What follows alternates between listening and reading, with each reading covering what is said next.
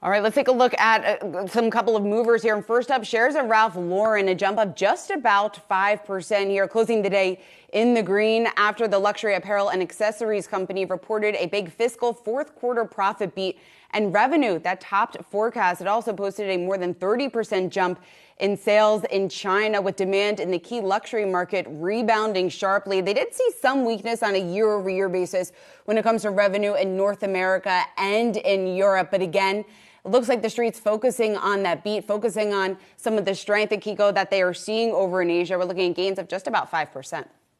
Yeah, regional breakdown, certainly really an interesting one for me. When you think about the luxury sector, Asia, largely China, was sort of the big driver pre-pandemic.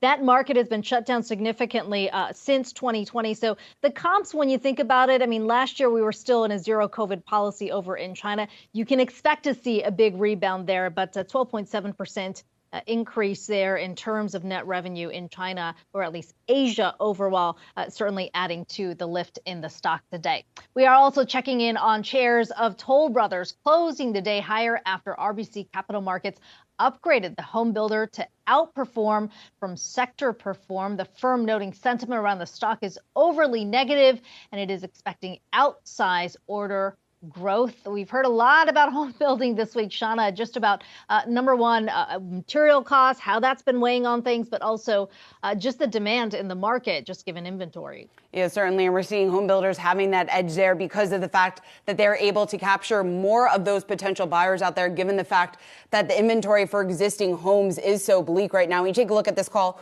from RBC, the analysts there citing the improved demand, stronger orders, and also the resilient margins that we are looking at with Toll Brothers. And this is a stock that has performed well since the start of the year. Year to date, we're looking at gains of just about 30%. On a one-year basis, you're looking at gains of about 41%. So housing market has a ways to go. We know inventory mismatch here, the bleak inventory picture, obviously a huge challenge for housing, but Toll Brothers and many of the other home builders positioned well in order to capture some of that demand that's out there.